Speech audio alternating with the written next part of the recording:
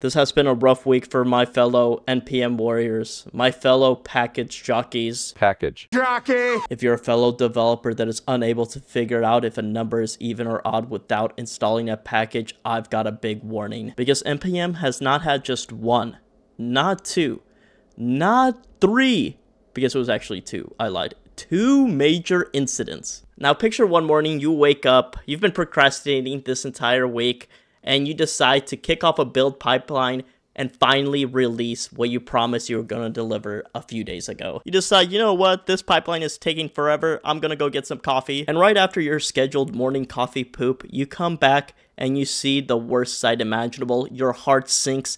Your build has failed. And of course you start panicking because stand-up is in 30 minutes and they're gonna ask you why the release you promised last week has not come out. So you start digging through the pipeline error logs and you find something really weird. You see that a package you didn't even know you were using is completely down and your pipeline can no longer fetch it. Well, it looks like you ran into the first major NPM incident, and luckily for you, now you have an excuse for your stand-up. Of course, this completely hypothetical situation that I know none of you guys have ever been in because you get your builds out on time as promised actually happened to thousands of developers. A project with 2.6 million weekly downloads completely disappeared from NPM. The project is called Stylus and it's a language that expands on CSS, giving you features like variables, arrays, and other things within Node.js.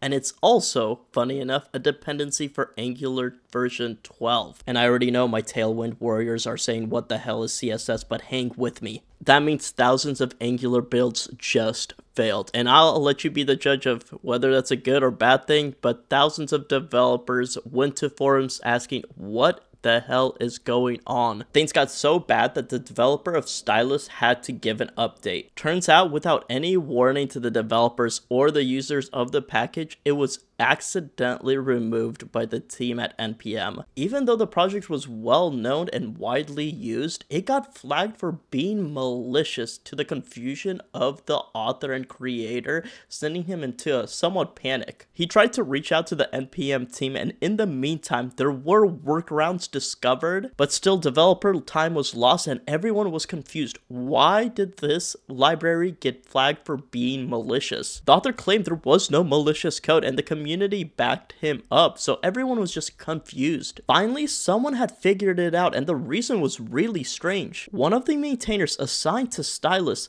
was caught trying to publish 3 malicious packages on NPM. These malicious packages were trying to commit a dependency confusion exploit. Now, the way this exploit works is, in large corporations, there's usually 2 registries, one private that's only accessible internally, and the public registry, which is something like NPM. And in the private registry, there's usually some packages that are only available to the company. They are never published or made accessible to the public. However, depending on how the private registry is set up, NPM might still reach out to the public registry to see if there are any updates to the package you're trying to install. For example, if you want to install React at work and you run npm install and your private registry only has React 15, NPM will reach out to the public registry and see that React 19 is available and it'll pull that latest version instead of React 15. So it's kind of overriding the private registry, and I think some of you can see the problem. Let's say a hacker figures out some private packages in a company that are not published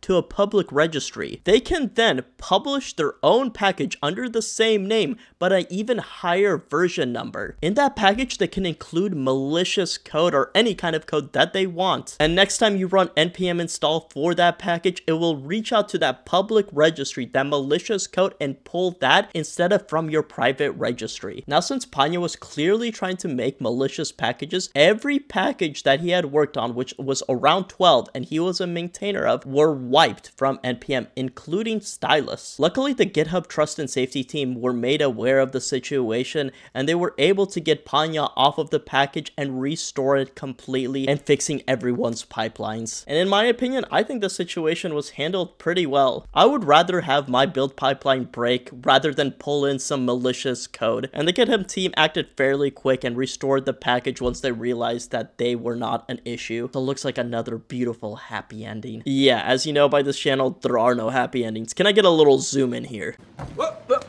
What does Tom mean by any chance his account was taken over last week by NPM phishing campaign? Well, what a great question you guys just asked, and that transitions me to the second exploit NPM has faced, and this one has hit multiple packages. Picture you're an NPM package maintainer, payless, thankless, girlfriendless, doing soul-crushing work, and then you get this email. Free feet? Nope, not that email. Hi, we're reaching out to all users as part of our regular account maintenance. To ensure your account remains secure, please log in here to re-verify access to your email. And everything looks almost fully legit until you click the login here button, and instead of being redirected to npmjs.com, you're redirected to npnjs.com, and you got catfished in the least fun way possible. There wasn't even a Nigerian prince on the other side. Sadly, this happened to projects like ESLint Config Prettier, which has 33 million weekly downloads, and to another project called Is, which has 2.5 million weekly downloads. And what the hackers were able to do is plant a Windows-only DLL in some of these projects and a JavaScript malware loader inside of the Is project. The malware was able to execute a payload with the same privileges as a host process, meaning it had unrestricted file system and network access. It grabbed information like the operating system, the host name, the CPU details,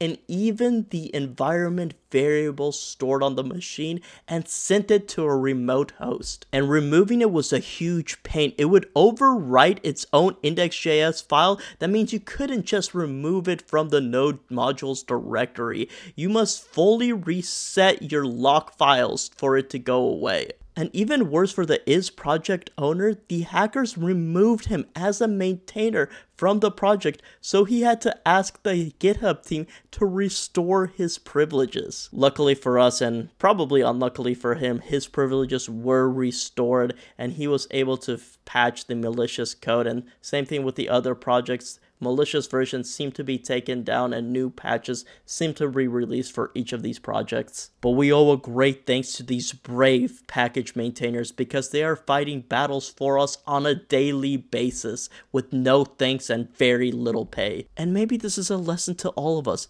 Maybe we should think about what we install. Maybe we don't need so many packages. Nah, I'm just messing with you. That sounds like a lot of work. If you are a fellow package junkie like myself and you enjoyed this video, make sure to like and subscribe. Thanks for watching.